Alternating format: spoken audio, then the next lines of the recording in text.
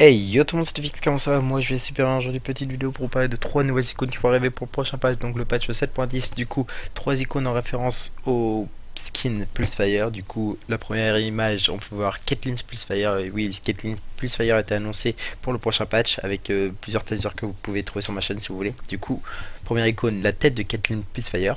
Deuxième icône, c'est Ezreal Pulsefire, du coup en transformation numéro 1, comme il a 3 transformations. Et du coup Ezreal va être retouché normalement pour le Ezreal plus Fire va être retouché amélioré pour le prochain patch, du coup le patch 7.10.